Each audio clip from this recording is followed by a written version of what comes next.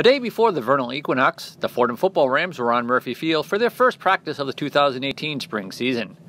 First-year head coach Joe Conlin welcomed back the players, a group that includes 12 returning starters, 6 on each side of the ball, as the Rams look to continue their winning ways over the past 5 years, where Fordham is 44-18, the 7th most wins of any NCAA FCS program over that span, including 31-5 on Jack Coffey Field since 2012.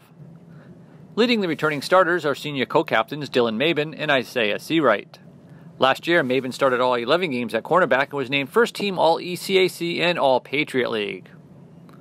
Seawright, a second-team All-Patriot League pick for the second straight year last season, caught 33 passes for 452 yards, both third best among the Rams. Following practice, we caught up with Coach Conlin. All right, number one spring practice in the books. How'd it go?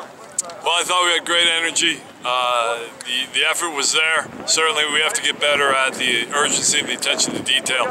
You know, guys getting lined up, getting in the right spots, things like that. But all in all, the guys came out here, you know, they went to work, and we got a little bit better today, so we just got to keep climbing. What are some of the keys you're looking to accomplish during the spring?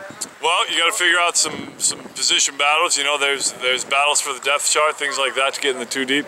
You know, we just got to figure out who we can be as a football team. You know, and we got to teach these guys to play to our standard in terms of effort and execution.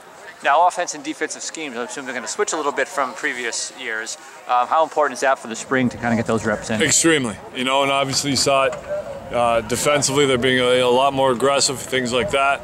On offense, it's much different than it was in the past. But, you know, the guys are doing a good job with it so far. We've had really good group work and things like that. So, D was a little bit better than us today, but, you know, don't worry, we'll catch up.